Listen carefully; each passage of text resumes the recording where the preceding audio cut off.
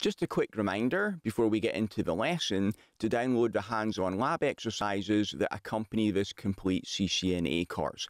I'll include the link in the description. Also remember to subscribe and hit the notifications bell so you don't miss any of the lessons in the course. Okay, let's get into it.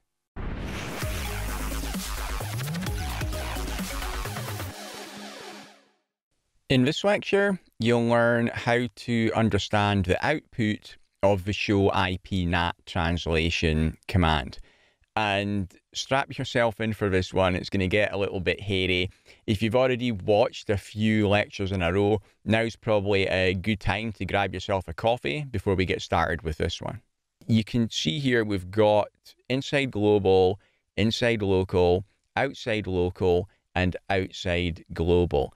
Now, this is one of the most confusing and complicated things you're going to have to learn for the CCNA. So you probably will find this a bit confusing if it's the first time you've seen it before. Actually, if it's the second time you've seen it. To be honest, I've been working with this stuff for years, and it still sometimes makes my head feel like it's going to explode when I'm figuring out what inside global, what inside local, and outside global is. So let me give you a definition. And my definition is a little bit different for some of these than you'll see in the official material. And the reason is I'm trying to make it easier to understand here. The official material makes it super complicated. So hopefully this will make it a bit easier to understand. So the definitions.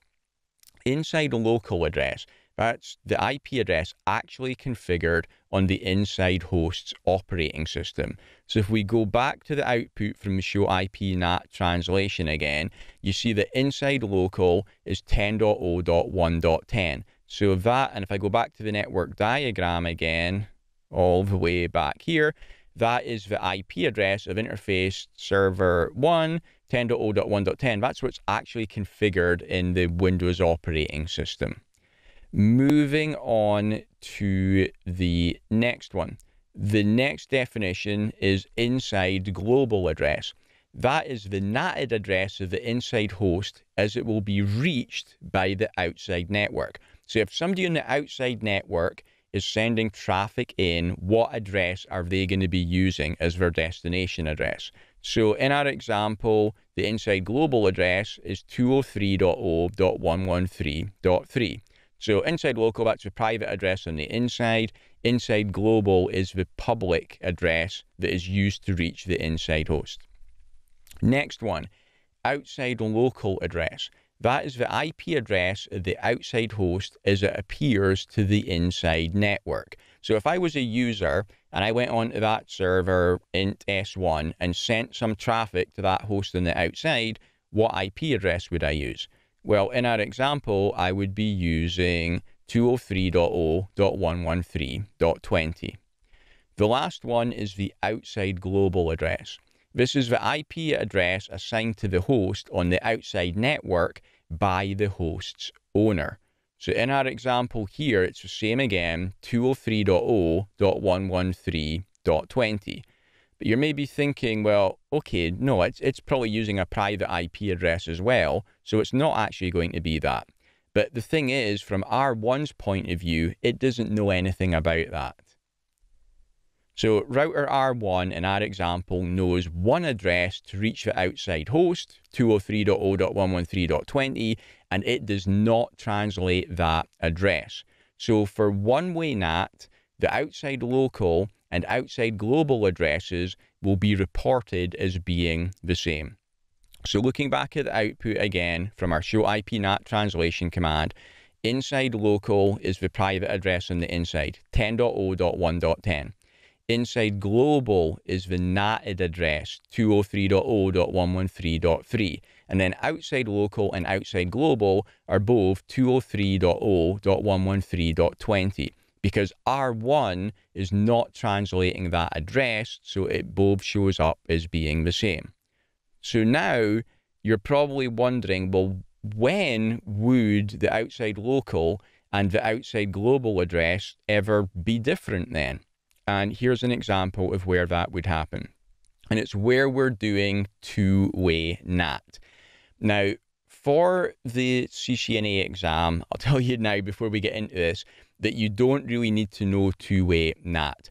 I'm just telling you this because if I didn't, you would be wondering about those outside addresses. So you don't need to know how to configure this for the exam, but you do need to know those 4 definitions, and this is going to help you really understand about it.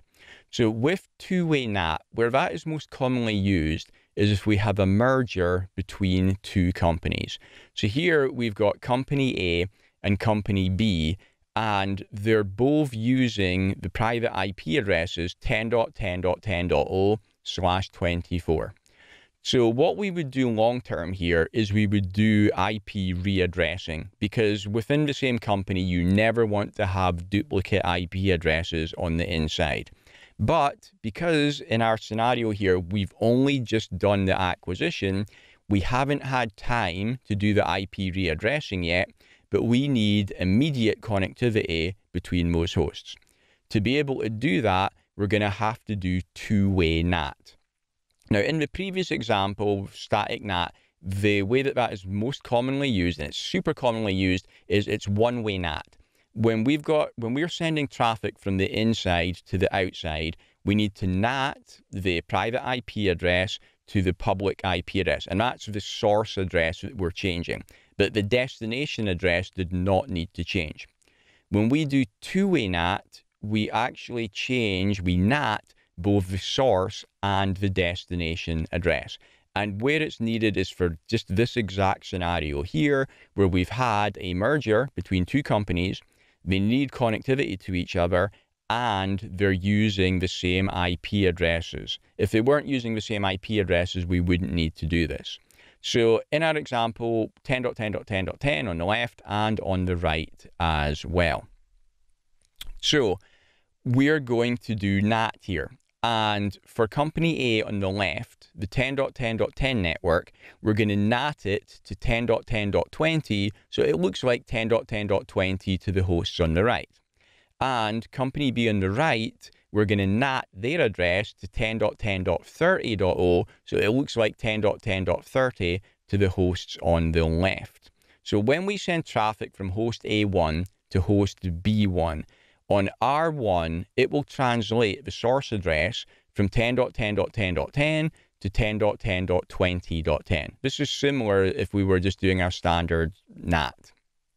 But we also need to translate the destination address from 10.10.30.10 to 10.10.10.10. We need to translate the destination address as well, because if host A1 tried to send traffic to host B1's real IP address, 10.10.10.10, well, that's itself. So it would never actually get there. So we need to translate both the source and the destination as well for connectivity to work. That is two-way NAT. Now, in the real world, hopefully this is quite obvious, it's very rare that you would ever need to do this. It's really just that one scenario that I gave you, an acquisition between 2 companies, you haven't had time to do readdressing yet, and you need to have immediate connectivity. So it's a very rare situation. When we do this, so the inside local source IP of A1 on the left is going to be 10.10.10.10.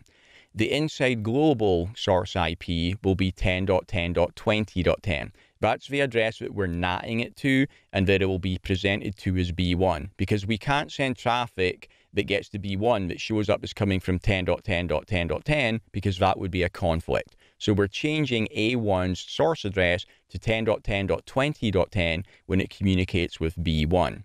The outside local destination IP was 10.10.30.10. That is the IP address that the host A1 actually sends traffic to. And as far as A1 is concerned, that is the destination address. But we also need to translate the destination address as well from 10.10.30.10 to 10.10.10.10, which is B1's actual IP address. Okay, so that's how to understand the output of the show IP NAT translation command. You'll actually see me using the command in the next lecture, where we're going to do a lab demo of how to configure static NAT. Thanks for watching. If you'd like to get the complete course ad-free right now, then you can enroll in my CCNA Gold Bootcamp by clicking the link above my head or in the description. It also includes full study notes, quizzes, and 150 pages of additional troubleshooting labs you can't find anywhere else.